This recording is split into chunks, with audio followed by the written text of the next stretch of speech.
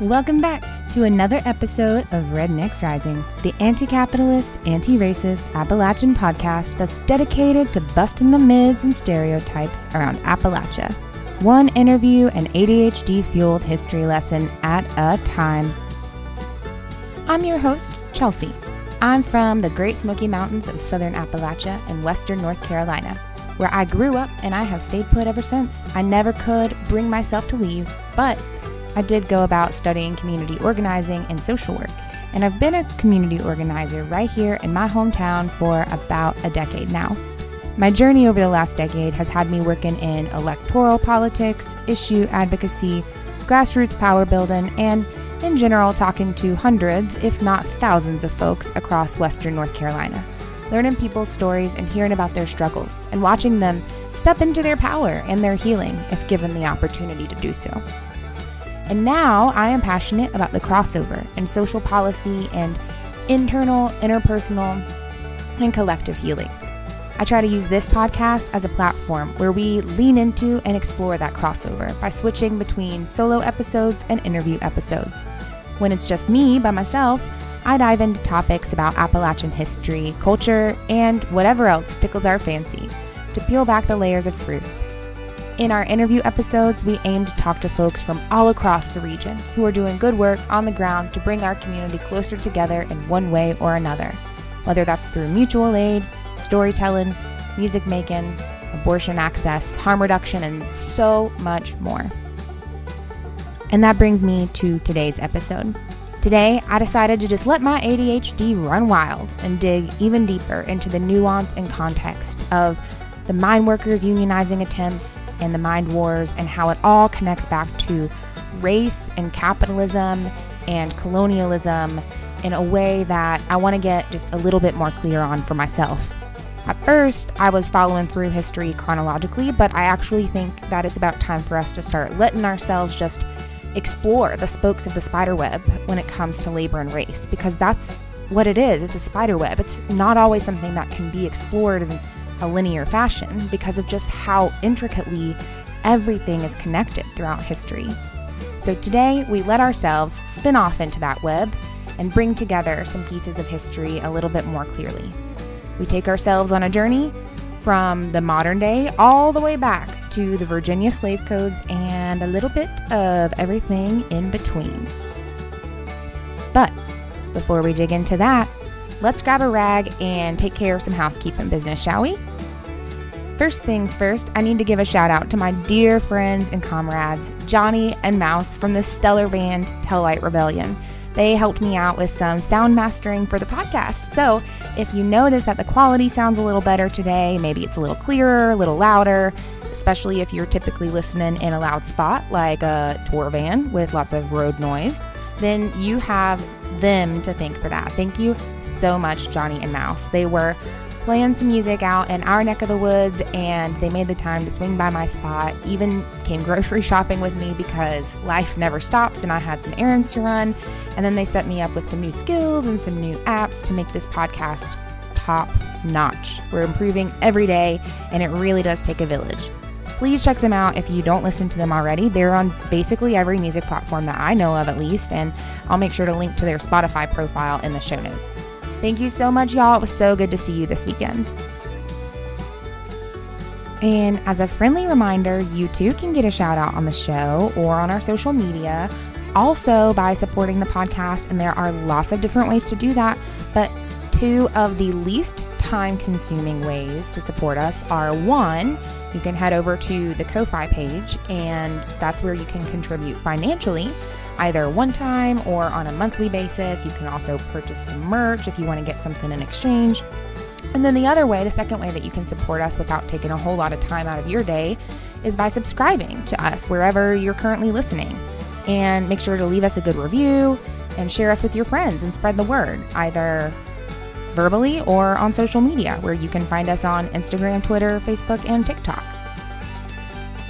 It is also officially the beginning of August, y'all, which means that we, for the very first time since we launched, will be taking half of the profit that has come in from the Ko-Fi supporters over the last 7 weeks, and we will be donating that half towards the Pulaski County Free Store. I do plan on giving y'all like a whole financial summary and all that jazz at some point in time, but honestly, these past few weeks have been quite a doozy for me, so I just haven't had the time or the energy to even look at that between the toddler and the day job and being a human. But I promise I will let y'all know what that looks like in the next 2 episodes. And finally, that brings us to your favorite part, the trivia question of the day. Hey, Chelsea. Howdy, Chris. So for today's question, the name Appalachian was not commonly used for the entire mountain range until the late 19th century. Before that, what was it known as? Well, I'll be. I did not know that it was ever known as anything else. I can't wait to hear today's answer. All right, y'all, stick around to the end of the episode and you'll find out the answer to today's trivia question. But for now, let's dig into today's entree, the meat of the episode, shall we? As I was researching, really just kind of lost in a rabbit hole of research, rather, I came across this article that quoted Martin Shkreli, and I have no idea if I said that right. And, I think he put it better than I could ever hope to for an introduction to this episode when he was explaining his exponential increase in the cost on a pharmaceutical life-saving drug. In his own words, he said, "This is a capitalist society, a capitalist system, and capitalist rules." In the words of a capitalist, this is a capitalist society that pursues profit over all else, because that's what capitalism is all about, profit. I ended up looking up the word just to be sure. And the word capital and capitalism is derived from medieval Latin capitale. I don't actually know how to say that either. Sorry, y'all. Gonna butcher the pronunciation of a lot of stuff today, I guess. Which was essentially stock or property, right? Property.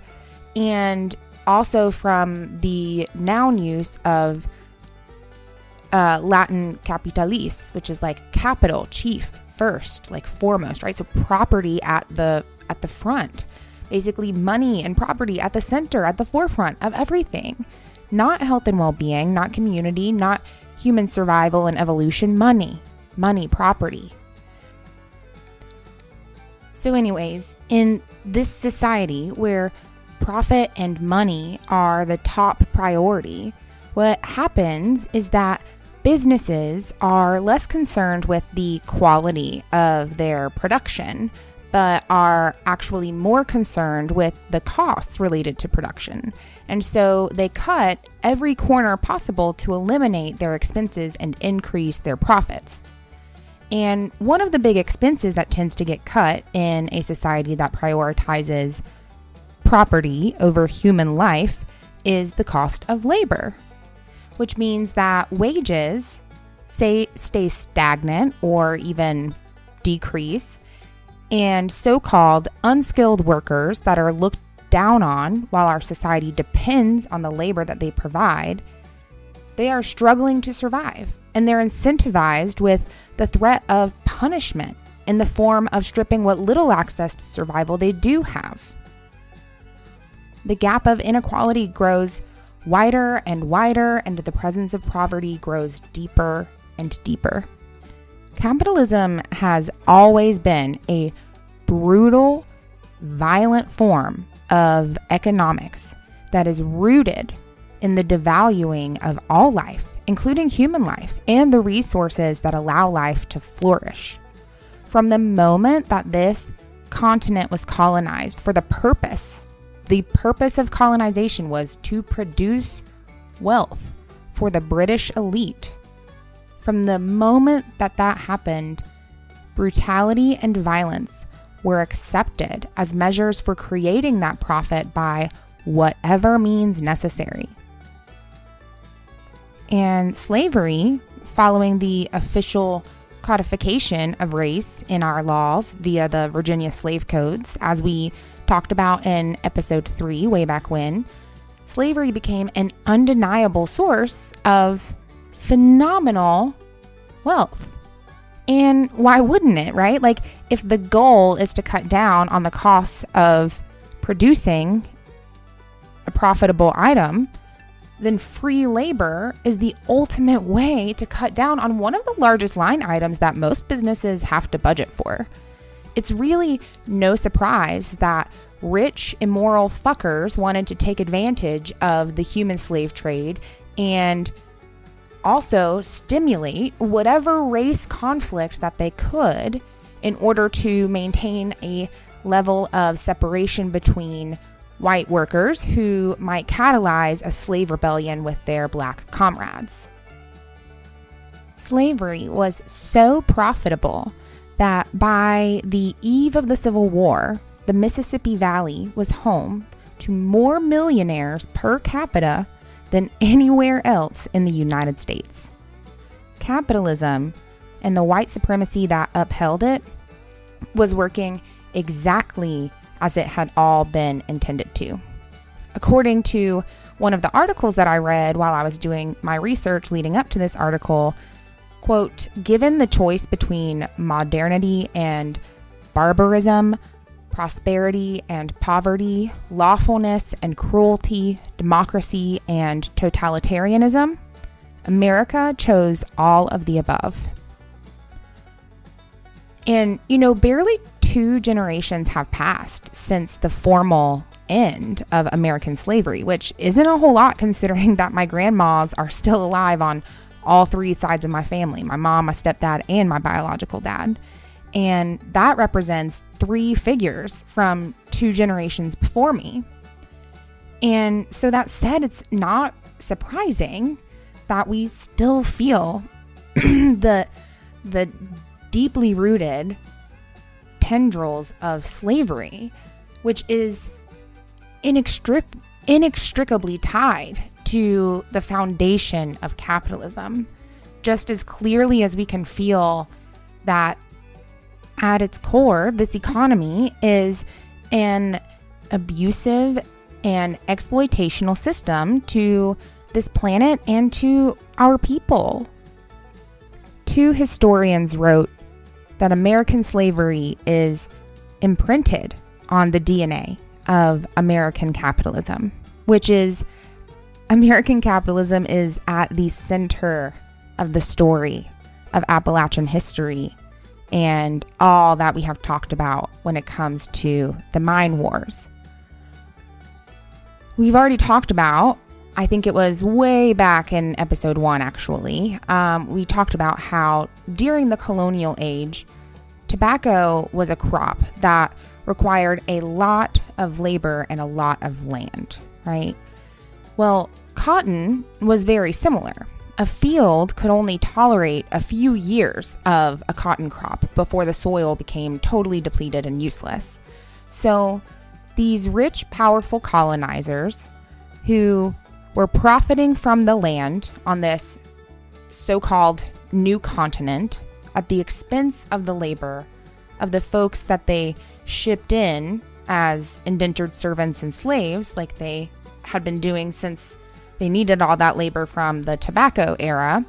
They now, in addition to needing more labor, they needed more land to satiate their thirst for profit.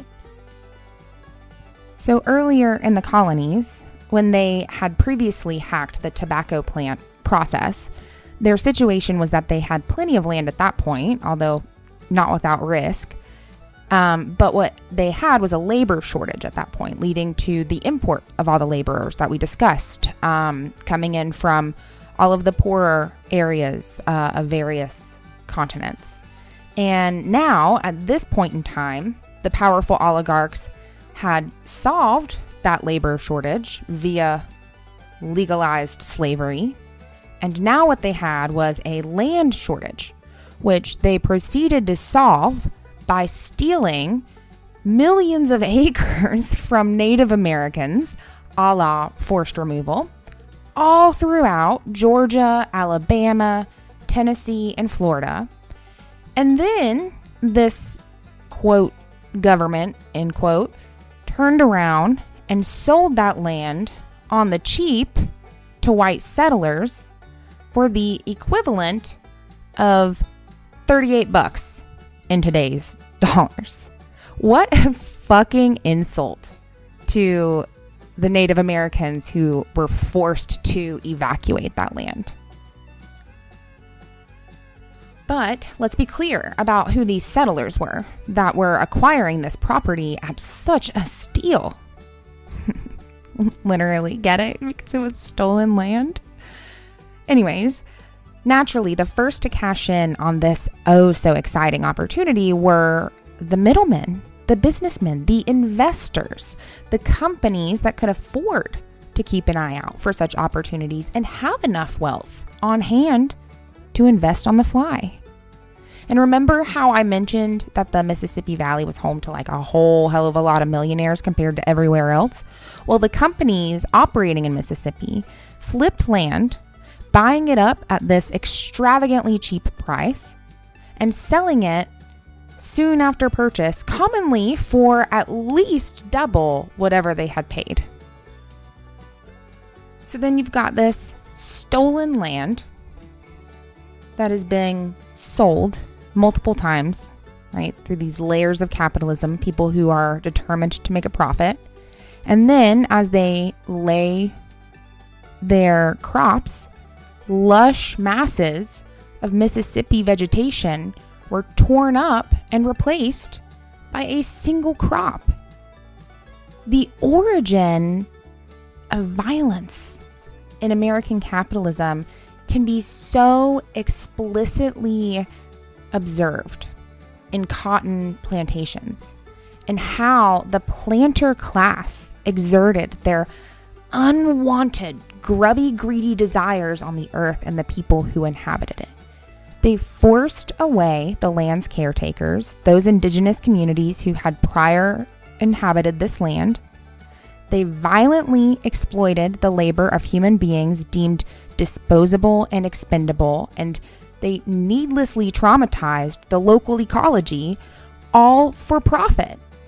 Floods became bigger and more common, something that more and more of us are experiencing in Appalachia as the climate crisis worsens. Shout out to our neighbors in eastern Kentucky and the area that was just devastated by horrific flooding. The lack of biodiversity exhausted the soil, and, to quote the historian Walter Johnson, it rendered one of the richest agricultural regions of the earth dependent on upriver trade for food. And even though the cotton plantation is one of the clearest examples of the violence that is inextricable from capitalism itself, it is certainly not the only example. And the violence of capitalism has by no means disappeared with emancipation. But we will get into that here in just a few minutes, don't you worry. But by 1835, the country was delivering nearly half the world's raw cotton crop as it harvested 500 million some pounds. Southern white elites grew rich, but we're not going to let our liberal Yankee friends to the north get off the hook, as much as I know they would like to pretend like they are better than the folks down here in the South. Because the truth is that the textile mills in the northern states at the time were in a tight partnership with the southern plantations, kind of like the railroad companies and the coal companies were in later years. But we've touched on this before and we'll come back to it again. There was, in the words of one Massachusetts senator, an unhallowed alliance between the lords of the lash and the lords of the loom. There have been quite a few historians who try to portray plantation slavery as like pre-capitalistic and primitive, even as a means of comforting and protecting themselves and us from the darker origin story of American economics and American politics. Not only were the exploitation and abuse of the land and the people replicated well into modern day practices, but plantation owners and operators were responsible for a lot of the common lines of thought and techniques in management that are thought to be best practices in the 19th century and well into today. When economic professionals cut corners to save on taxes, or when middle managers spent their afternoons filling in Excel spreadsheets, that's all just rinse and repeat of the business procedures whose roots twist back to slave labor camps. Landowners aggressively expanded their operations to capitalize on economies of scale that were inherent to cotton growing. Scale, more, bigger. They bought more enslaved workers to work the more lands that they were purchasing to make way for more cotton. They invested in large gins and presses that could save processing time, and they experimented with different seed varieties to figure out how to get the biggest bang for their buck. And in order to make all of this possible, the plantations developed complicated, intricate workplace hierarchies that combined these central offices made up of owners and operators and lawyers in charge of the allocation of money and long-term decision making, with several departments and all of these things that were operations that they were responsible for. And one of the historians in my research described one plantation where an owner supervised a top lawyer, who supervised another lawyer, who supervised an overseer, who supervised 3 bookkeepers, who supervised 16 enslaved head drivers and specialists like bricklayers, who supervised hundreds of enslaved workers. Everyone was accountable to someone else, and plantations pumped out not just cotton bales, but volumes of data about how each bale was produced, because they've got to know how to get the biggest bang for their buck, right? Like, they've got to know how to make as much money as possible, because that's what the whole point of this whole capitalist scheme is, right? Talk about the ultimate pyramid scheme. I have talked about this previously on my personal media, but I don't know if I've actually mentioned it yet on the show. Capitalism is just one big pyramid scheme. It's a bunch of folks like you and me at the bottom doing most of the work to produce a profit for this tiny group of people at the top. And in between us are all of these layers of middlemen, the insurance companies, the police and legal system, the for-profit healthcare industry, the higher education system, and on and on and on. This organizational structure was super advanced for its time. It had this hierarchical complexity that was really only replicated in large government structures like the British Royal Navy. But ultimately, this organizational structure resulted in what we see today as multi-level marketing schemes, which are the most transparent version of this. The planter class set the example for today's titans of industry by understanding that their profits went up when they could wring as much effort as possible out of each worker on their roster. So they had to pay close attention to metrics, which, as a community organizer, metrics are something that I personally have a bit of a hate-love relationship with, more so just this general tension because of the emphasis that is put on metrics in so many electoral and issue-based organizing settings that ultimately just turns organizing into this transformational, which it turns the transformational intention of organizing into a transactional property, and it leaves no room for nuance or recognition of human behavior in the social environment. And I have a lot of thoughts on this subject, but that is not what we came here to talk about, so I will get off my soapbox. Because they paid such close attention to the metrics of inputs and outputs, they had to develop this super precise system of record keeping. And meticulous bookkeepers and overseers became just as important to the productivity of a slave labor camp as the field folks. The plantation class and their bookkeepers used their record-keeping methods to determine end-of-year balances. They tallied their expenses and their revenues and noted the causes of their biggest gains and their biggest losses.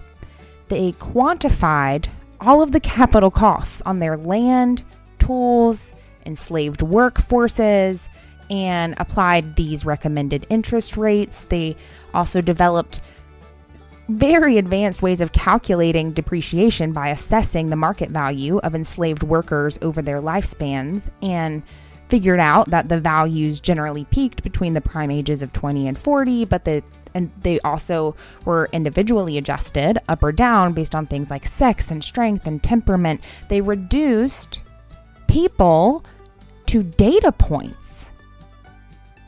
And this is really interesting to me because, this is something that corporations who are trying to sell us products today have reduced consumers to data points in a lot of ways. And, with my own personal experience being around politics and community organizing, it reminds me of how the current electoral system and our political campaigns also reduce human beings to data points based on our ideologies, our likelihood to vote due to our previous turnout patterns, our age, our party affiliation, all of this other stuff. And, this was the kind of data that we would use to target voters for the political party. I worked for the Democrats, but I am sure that the Republican Party has a very similar process. And it's how these political institutions get the most bang for their buck in a for-profit democracy. When you boil voters down to a metric along the lines of the amount of volunteer hours, of engagement or marketing budget has to go towards targeting voters and ensuring that they turn out for your candidate. I mean, this is one of my biggest issues with modern day politics. It is so transactional and dehumanizing, and it's why I'm so passionate about bringing the social work lens into politics to reintegrate evidence-based human behavioral theories and practices into community organizing where they rightfully belong. We are being traumatized on a mass scale by this excruciatingly violent force and all of the forces that support it, and we need to be able to heal and defend ourselves on equally as large of a scale. And anyways, here it is in proof that the foundational idea of those metrics and boiling human beings down to a data point, a metric, that idea is rooted in slavery and white supremacist capitalism.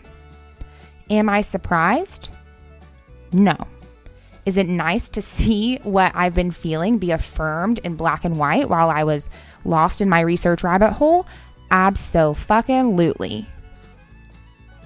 And the real interesting thing is that this analytical, detailed level of data capturing also allowed the planter class to anticipate rebellion.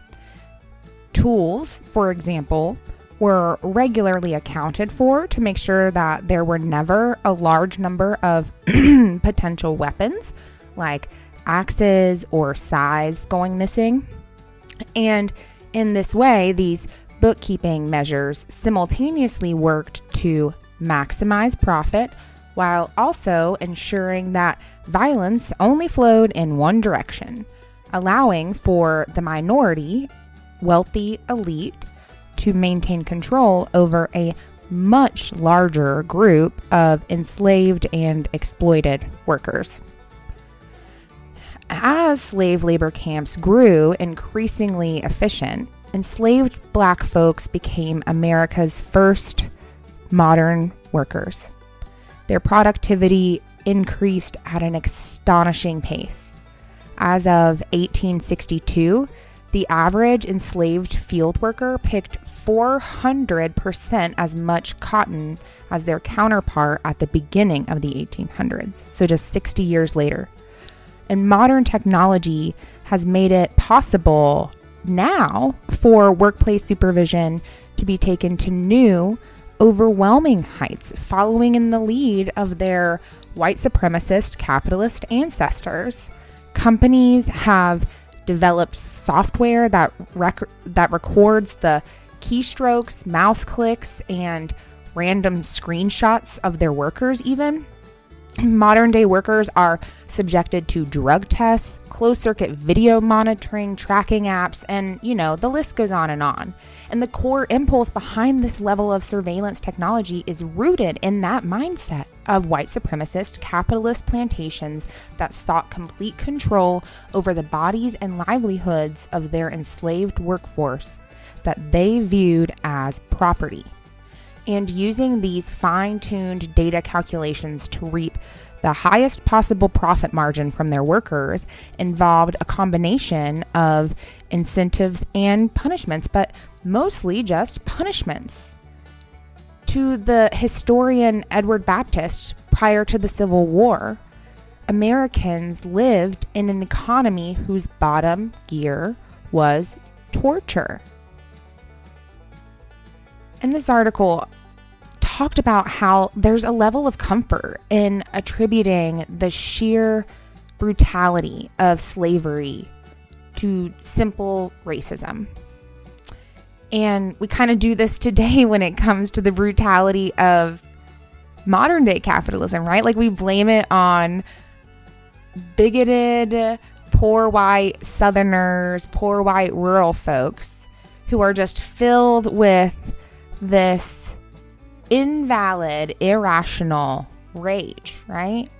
But just like back then, how this article describes it, it wasn't the rage of the poor white Southerners, but it was the greed of the rich white planters. All of the violence that took place on the plantation wasn't arbitrary. It wasn't vengeful coming from poor white Southerners, but it was rational. It was capitalistic. It was all part of the plantation's design. And what I take away from this is that capitalism ultimately always has and always will rely on all of us to be complicit in that violence and in that abuse for it to succeed. But when we start to blame each other for simply being cogs in the machine, for being the ones engineering the process, then we're misdirecting our energy and we're just allowing the flow of abuse, exploitation, and murder to continue on. It's fueled by our blaming each other and using us against each other for the sake of maintaining that bottom line.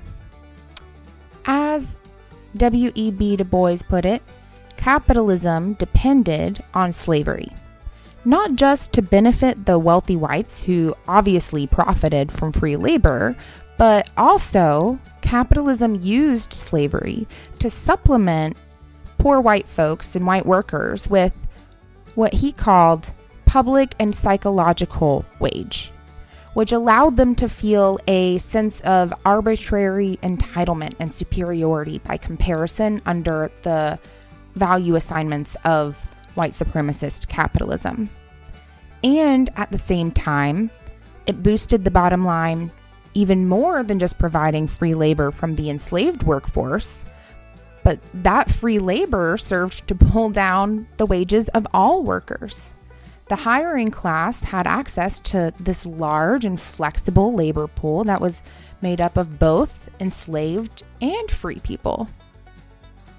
Laborers, the workers, they couldn't negotiate over the value of their labor when the bosses could choose between just outright buying entire human beings, renting them, contracting indentured servants, taking on apprentices, hiring children or prisoners, or any other means of exploiting human life for whatever minimum cost that they could incur in order to produce that maximum profit. And this served to dramatically divide the workers and make all non-slavery kind of appear as freedom. White workers were convinced and reminded that their situation could always be worse because they were witnessing all of the horrors of slavery. And this served to force them to accept their own shitty conditions. Does this sound familiar? This version of freedom, the exact version of freedom that we have today, is a kind of freedom that keeps us out of physical chains, and we aren't getting physically brutalized, at least, well, that's depending on who you ask. But it doesn't provide us with a means of survival necessarily. It doesn't provide us with bread or shelter. And what is freedom when we are denied life, liberty, and the pursuit of happiness? Okay, so fast forward back to where we were in the context of the coal mines. If given all of this ADHD-fueled context, by some miracle, you are keeping up with my tangents and my offshoots, then at this point, it shouldn't come as any surprise to you that in the areas where there were coal miners, the upper class white folks looked at the miners as if they were animals. Remember our whole roots of capitalism? The word came from like that medieval Latin for livestock, property. That's the whole foundation of capitalism. And these upper middle class folks would look at the mine workers as if they were animals and treat them that way. And the mine workers knew that. Mine workers were treated and looked at as animals because to capitalism, that's what everything is. It's property. It's a thing. Capitalism saw slaves as property. It sees products of the earth, our natural resources, as meant to be exploited for profit. Everything is property. Everything is an animal. That's the whole foundation of capitalism. And the leaves of this particular invasive species of abusive economics pop up all throughout our history, no matter how hard the people in power try to hide it or bury it, because they are never actually tearing it up at the root. So is this pseudo nation built on a foundation of violent capitalist colonization? As it made its way to the turn of the century, coal had become the central fuel for the engine of American industrial process to maintain the production of wealth for the rich power holders who had previously depended on tobacco and cotton to produce their wealth. Coal became necessary to run locomotives, factories, steamships, electric power plants, home furnaces even. It even helped to purify the steel that shaped the skyscrapers in the urban areas that today harbor so much resentment towards the rural communities that produced that coal. Coal and the workers who mined it, much like tobacco and indentured servitude, and like cotton and enslaved workers, those workers fueled the nation's enormous surge in wealth at that period of time.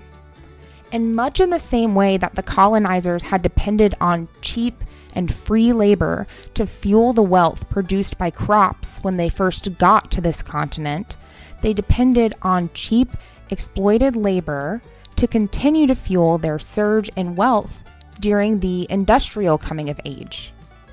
And the pattern continued from the 1600s to the 1700s, and all the techniques that industrial elite had learned from their ancestors among the planter class and the enslavers before them, that carried into the 1800s as the first railroads began connecting the resources that capitalists depended on for their profits, which we touched on in episode 7. Increasing wealth brought increasing appetite for more wealth.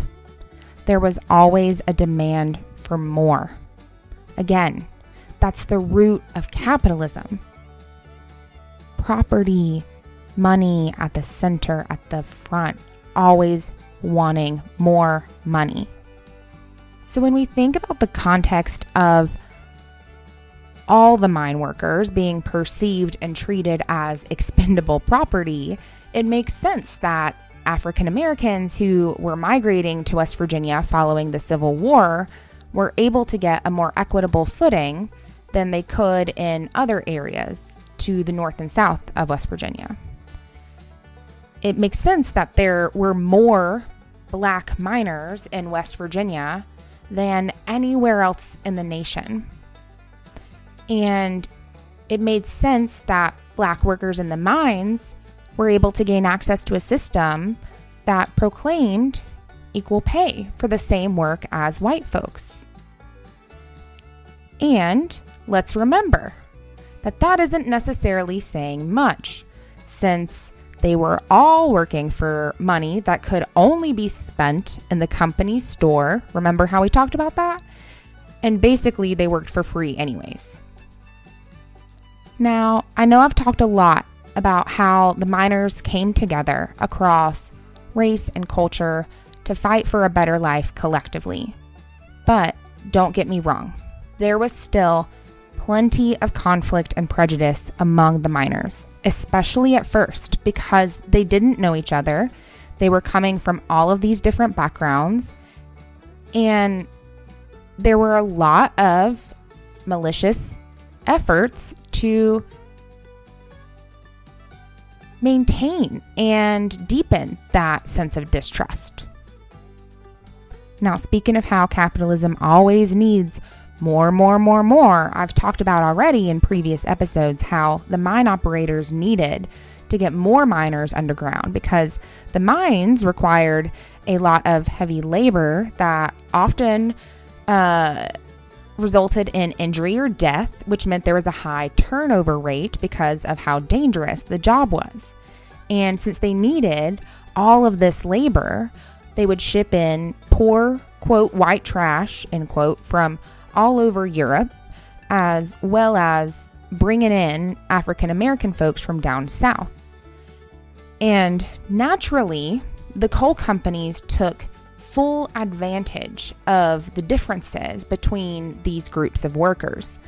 They would exploit these differences and they would magnify these differences by building segregated coal camps with sections for Black miners separate from sections for Eastern European miners and separate from sections for the first and second generation Appalachian miners. And of course, all of this was done on purpose. The coal operators needed that division to keep any kind of collective organizing at bay. They couldn't risk folks coming together to talk about their shared frustrations and maybe even realizing how much power they would have collectively as the entire means of production for the coal operators. And the whole idea of a union was to give individuals a way to come together to collectively fight against these monstrous, huge corporations that had immense strength. This was a feat that they could never accomplish on their own, and that would require the unification of a union. So, in addition to keeping workers segregated, West Virginia also became more or less an industrial police state, as the coal operators and owners used totally unchecked power to dominate and beat any hint of union sympathies out of the miners that worked for them. Now, I already described what happened in the mine wars, and that's a dense story that I am not going to recap here because I'm already like 45 some minutes into this episode. But I do think I'm going to do a deeper dive at a later point in time, and I'll keep y'all updated on that. But that said, the story of the West Virginia mine wars is a profound illustration of the core violence of American capitalism, a similar illustration to what we can see in the cotton plantations. And it was also a profound illustration of the people's belief in the rights that their government had claimed to guarantee to them, and yet was being denied to them. The right to assembly, the right to free speech, the idea that working for somebody doesn't mean you sign your rights over to that person.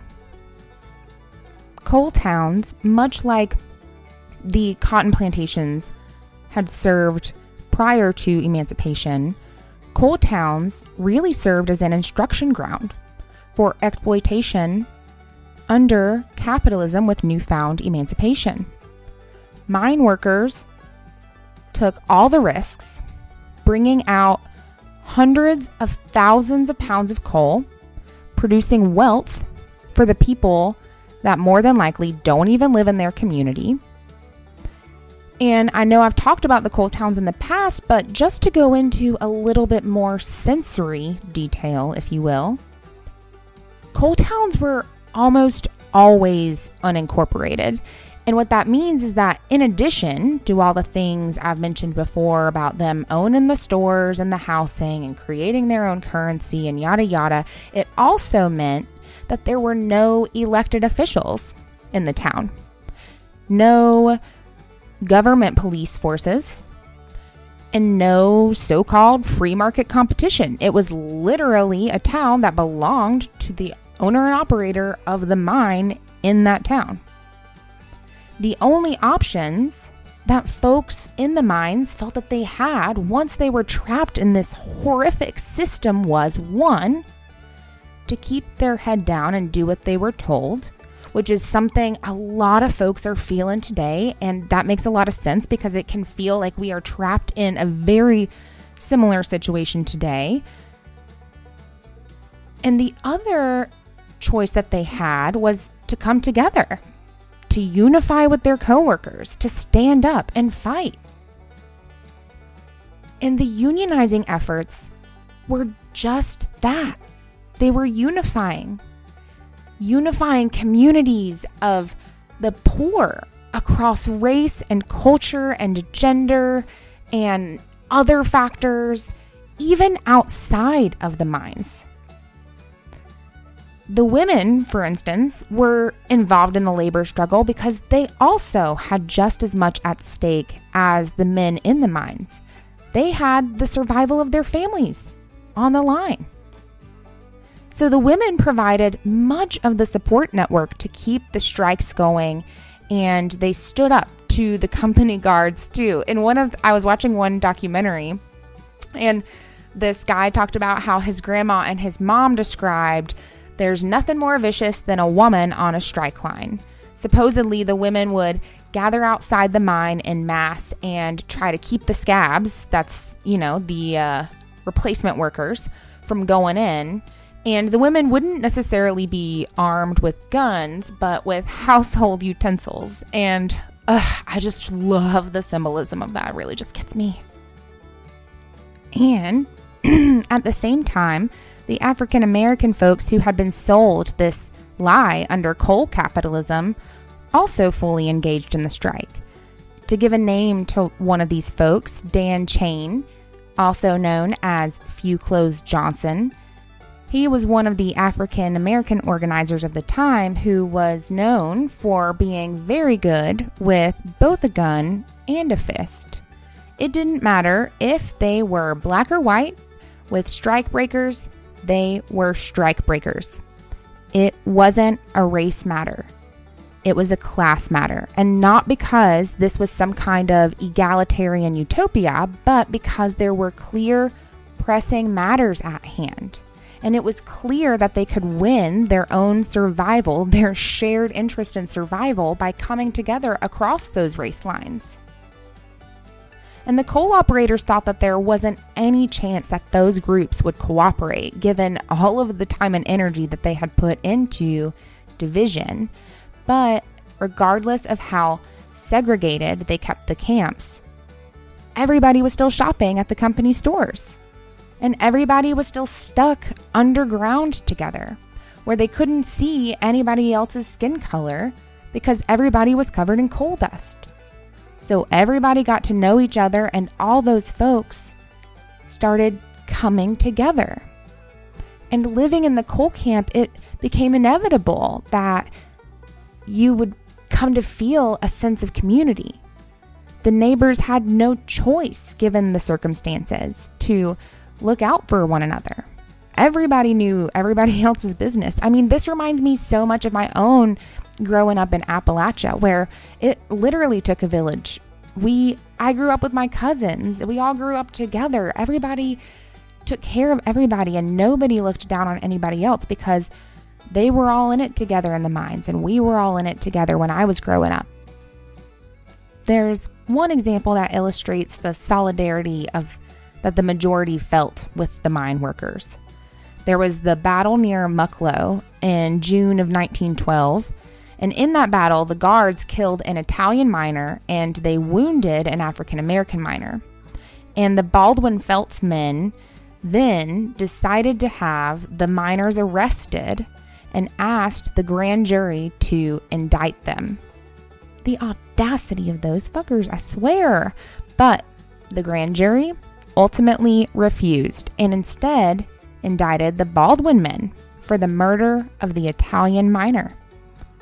The case wasn't pushed by the prosecuting attorney, of course, because as we have talked about in our last episode, even with Sierra, those systems are meant to protect and maintain the power and wealth of the ruling class. But the fact that everyday citizens stood on the side of the miners really says something. And the coal operators, they kept the coal camps separated, but they would not hold back when it came to any tactic that they could try to use to keep the workers divided along race lines or whatever arbitrary criteria that could be exploited. In some of the earliest strike efforts, for example, the dispute in the Marmot mines in Putnam County was one that I read about in 1891. When miners would go on strike, the company literally imported African Americans as strike breakers.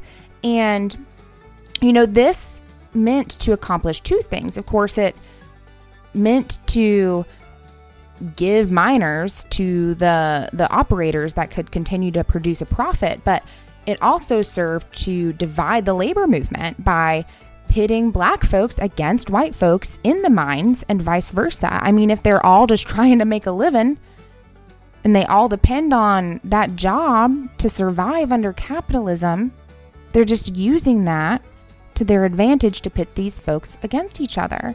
And in this way, working folks were divided across race lines and blinded to that common interest and that shared struggle. So much of the conflict and the tension around race is due to the practices of the wealthy elite, like this one. So the coal operators in West Virginia were keeping all of these groups of workers separated based on race and culture to prevent coordinated efforts to unionize by any means necessary. And it was effective for a little while. We talked about in the previous episode with Mother Jones and all that jazz, where there was hardly any union presence in West Virginia for a long time until the union started an intentional effort to organize out there. And curious, always ask why and follow the trail, because what's interesting is that the coal operators up north and in the central region, where the mines were already unionized, of course they weren't fans of the union, but they also were not successful in getting the United Mine Workers off their backs. And that meant that all of those mines down south that weren't unionized had a huge competitive advantage in the market because they could undersell those northern operators. So, of course, the coal operators in the United States only had one option that they felt made any lick of sense.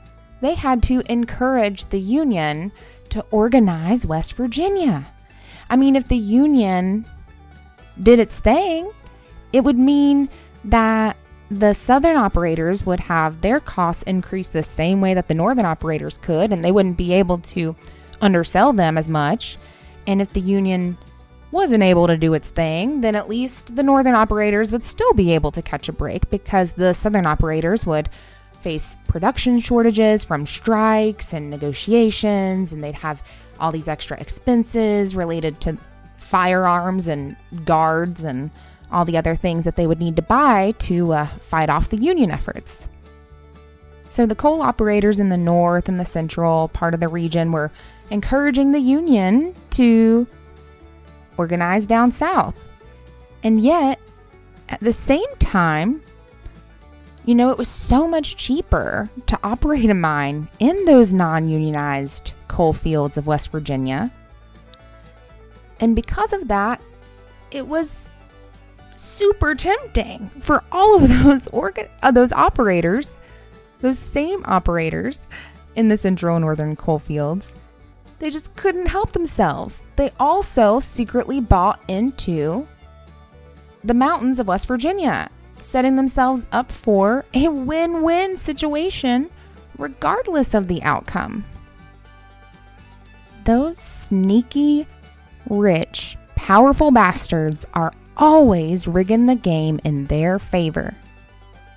And bonus surprise, around 1901, you started getting huge corporate interests moving into the state related to United States Steel.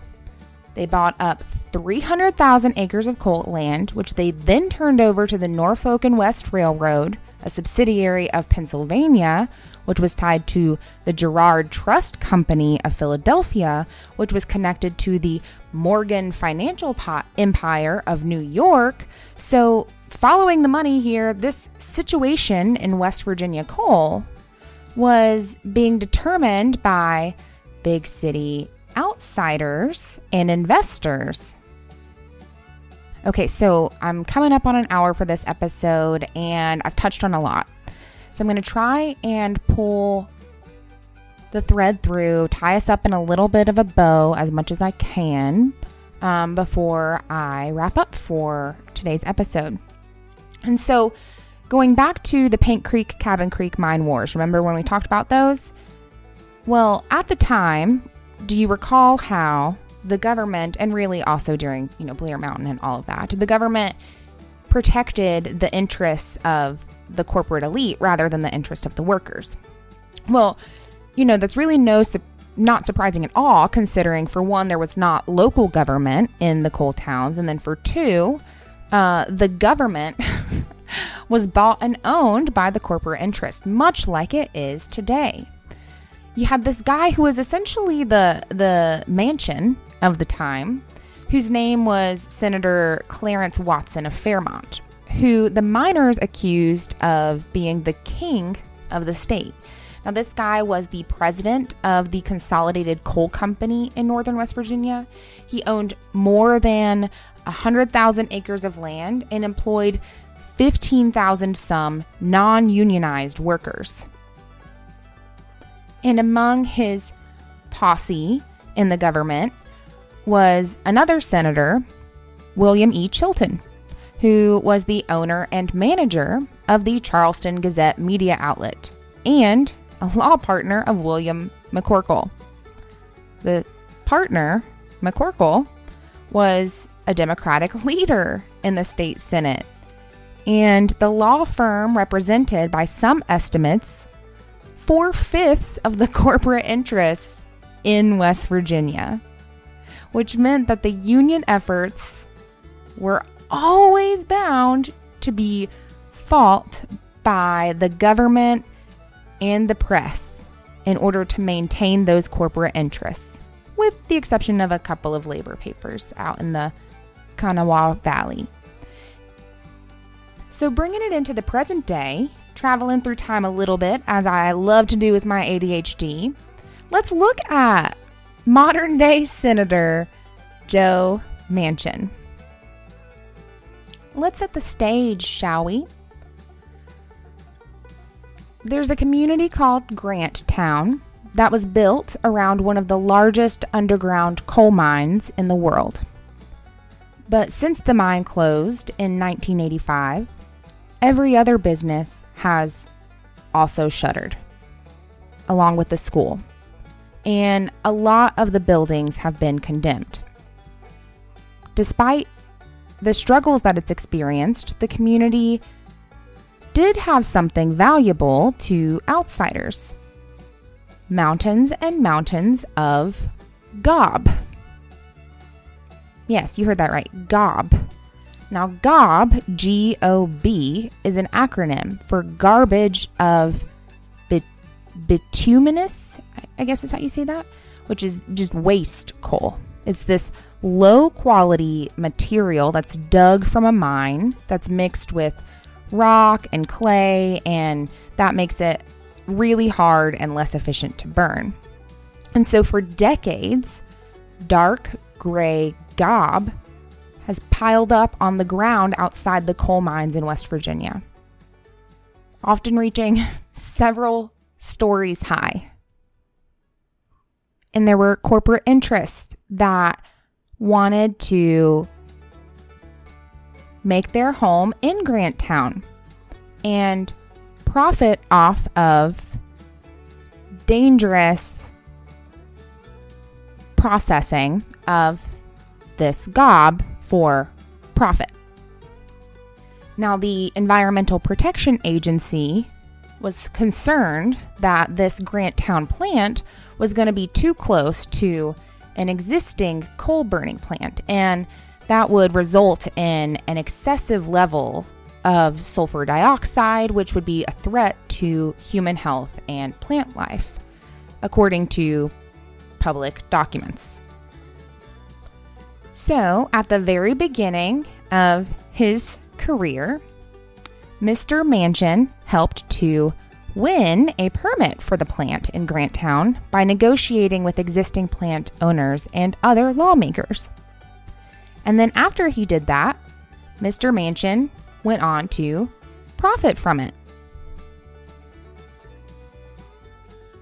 While in elected office on a state level, Mr. Manchin urged his fellow state lawmakers to back a tax credit for power plants that burn gob, which passed the following year. Only 3 plants in the entire state burned gob, and Granttown was one of them.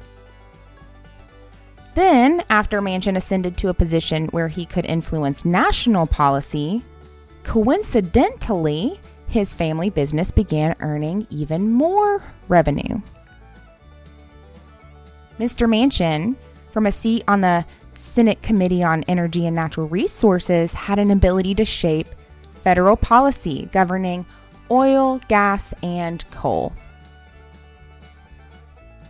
In 2020, Mr. Manchin's power reached totally new heights, where he was able to block the spending bill that contained climate proposals, which of course included penalties for power companies that didn't reduce their coal use. Granttown, at that point being the only remaining power plant in Manchin's state that burned gob, would have been put out of business by the federal climate rules. Manchin and his wife owned assets worth anywhere between $4.5 million to $12.8 million in 2020, according to the Senate financial disclosure forms.